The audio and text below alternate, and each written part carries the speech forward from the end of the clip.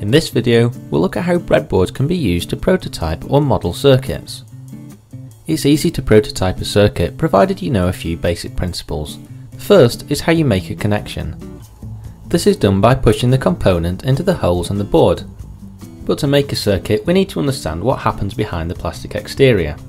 Along the bottom we have the power lines, and along the top we have connected rows of pins. Let's take a look at the back. Here we can clearly see how the power rails are connected horizontally, whereas the component rails are connected vertically with a gap in the middle. It's common to connect integrated circuits across this gap. Normally you'd never see these metal rails, but taking it apart gives us a good idea how it works. If we remove a rail, we can see in this close-up just how the components slot into place in the rails. So remember, power rails run horizontally and component rails run vertically. This means that components connected next to each other horizontally aren't connected electrically.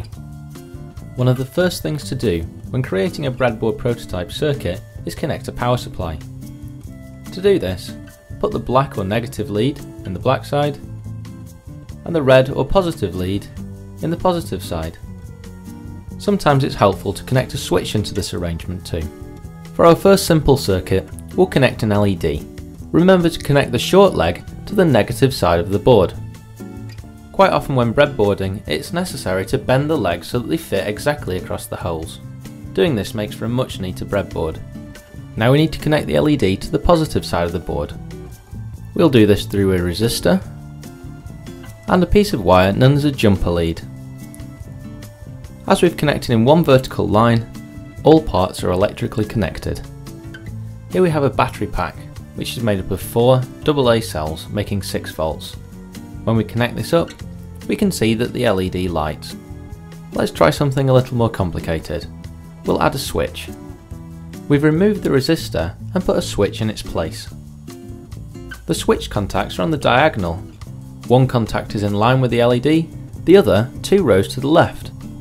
As there's no electrical connection between horizontal rows in the component section of the breadboard, we need to change the position of the jumper and the resistor to connect to the power supply.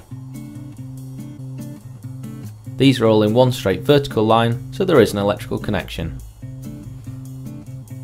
If we follow the electrical connection through from the negative side, go up in a straight line, across 2 rows, thus breaking the connection, then up in another straight line to the red side. When the switch is pressed, it joins the connection between the 2 rows and lights the LED. There's many different kinds of breadboards, some are more complicated than others as shown here. But the principle's always the same.